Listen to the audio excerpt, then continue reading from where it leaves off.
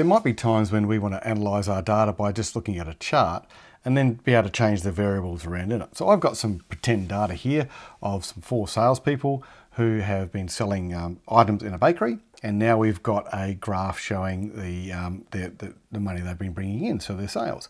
Now we can come into here and we can actually customize this, so we can just pick up what Betty and Belinda have been done, and then we might want to just choose what item they've been using, so those 2 there, and I might also want to come in and choose the quarter that we're looking at so we can see the sales.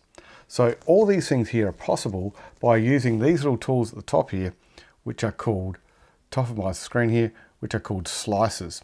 So these little things here are like a filter that then filter our data. So how do we do that? So on this other sheet here, I actually have my raw data. So this is all the sales that we've got, and I've just made this up, so it's quite simple, but I've got the name of the salesperson, the item, the quarter, and the sales they've made.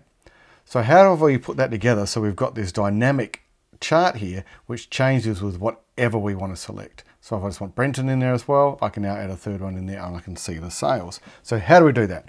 Well, there's 3 steps to it, and we'll show you how to do that right now. The first step is to come to your data and create a pivot table, because we want to summarize our data really quickly. So the easiest way to do that is just to highlight the data that you want. So I'm just going to go Control A or Command A on my data, and it selects all of my data. And then I'm going to come up to the data tab up here, and halfway down in here we have a thing called pivot table, and all pivot table is, it basically collates and summarizes our data for us. And it comes up with this straight away. It says, do you want to create a new pivot table for that range of data, which I've got, and do you want to put it in a new sheet or an existing sheet? So I'm going to create a new sheet, and what it does is it drops it in like this. And at the moment there's no values being shown here because it doesn't know what we're looking for.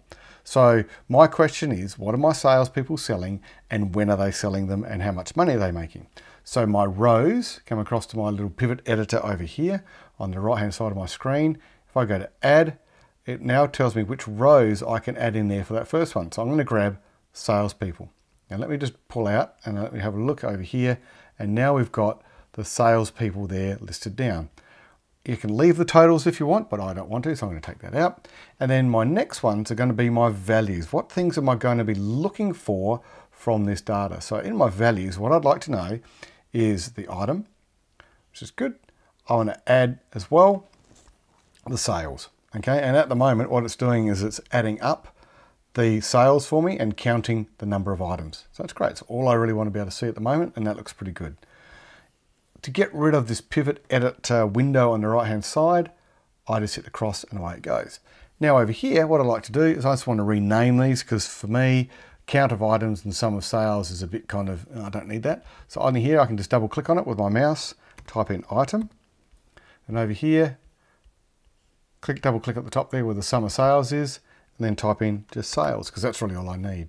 Fantastic. So now I've got all the information I need to be able to draw a chart. So what I want to do now is I want to have the salespeople in one part of my chart, and I want to have the sales in the other part of my chart. So I'll highlight this one here, then hold down Command or Control, highlight the next column down, come to Insert, come to Chart, and it's going to drop a chart in there straight away for me to look quite nice underneath my table. And notice that it's grabbed the values that I want. So in here, I'm just going to change this, just go sales, because that's what I'd like. And because I've got the chart editor over here, I'm going to come in here and just change my text color around to that, so it looks a bit nicer for me. Beautiful. So now I've got a chart which is static, which is grabbing the data from my pivot table and showing it in here. So now what I'd like to do is actually bring in a slicer. So what we need to do is we need to come back to our original data, and at the moment it's still highlighted. Let's pretend it's not highlighted. If I can come into here and just go Control A or Command A, it'll highlight the whole lot for me. And then what I would like to do is go to Data and Slicer. So I'm going to come back to where my pivot table is living, which is in here. I know I've got my data selected on the other side. Go Data, go Slicer, and it comes into here and says, okay, I'm going to slice up my pivot table E1, which is just sitting on this page here, but I want it to go back to my original data. So I'm just going to delete that out. I'm going to come back to my sheet 1 and I'm going to come into here and I'm just going to copy all of it, I think. Let's go grab the whole lot. So Command A again and go OK. And that's going to grab that data there to be able to do a slice with. Now what it first comes up with, it says, okay, you need to select a column first. On the right hand side of your screen, you now have the ability to choose a column that's going to be in your slicer. So the title up here is slicer, and then underneath it, you can choose a column. And notice it's given me the capacity to apply to a pivot table, which is what I want. So if I click on here and I go, the first one I want to have in my slicer is a salesperson. Cool. And then now it's got the name salesperson up there. I can come in here and choose which ones I want to be able to have. So let's go Betty and Brian, and then I'll just have Betty and Brian's information there, which works really nicely. I can come into here and customize this. So I might just have person if I want at the top there instead of salesperson, and I can change the background color. Let's go to a nice color like that, and I can come into here as well and do the text color. I'll show you how to do that in the next one as well. So now that I know that this is working, I want to add some more slices so I can be more granular in what I'm trying to find. Because this slicer is grabbing the right data, I'm going to come across to here and go copy slicer. So I've just gone to the 3 dots on the right hand side, copy slicer, and wherever I put my cursor, it's going to paste it. So now I go Control V and paste it, and I'll just move it a little bit across there so we see it there, and I'm going to do another one, Control V as well, and grab a third one, so I've got 3 of them. Now because I've copied and pasted, you'll see that they are all the same things I'm measuring, which is a bit useless. So I'm going to come into my 3 dots, edit slicer, come across over to here, and I'll blow this up for you so you can see what I'm doing. I'm going to come to data. I'm going to change this to item, which is cool. I'm going to come to customize, and it's now, instead of person, I'm going to change it to item. I'm going to come in here, keep my text color like that, and I'll do a customized yellow one there, which looks a bit nicer. Beautiful. Then I'll repeat the process again. I'll come to this one over here, go to edit slicer. At the moment it's saying person. I want to do quarter.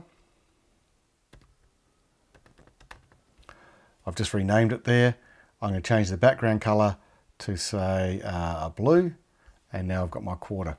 If I want to then resize these a little bit so it looks a little bit nicer, because this item one I can close down a bit, and I can put in my person one, they are all customizable like that.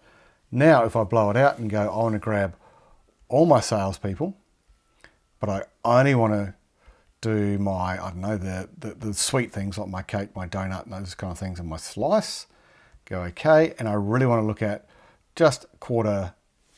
Oh dear, I didn't change my data around. So in here, come across to there, edit slicer, come back to data, change it from salesperson to item, my quarter, like that, and then come back into here, and now I pick my quarter. Let's go quarter 1 and quarter 3. Let's have a look at our sales, and you can see that it works. At the moment, this scale is adjusting as I go, but I could come into my edit my chart and fix the way in which the axes work as well. So that's how you use a slicer to be able to look at your data easily and make a dynamic chart that you can refer to easily by using a pivot table and slices from your raw data.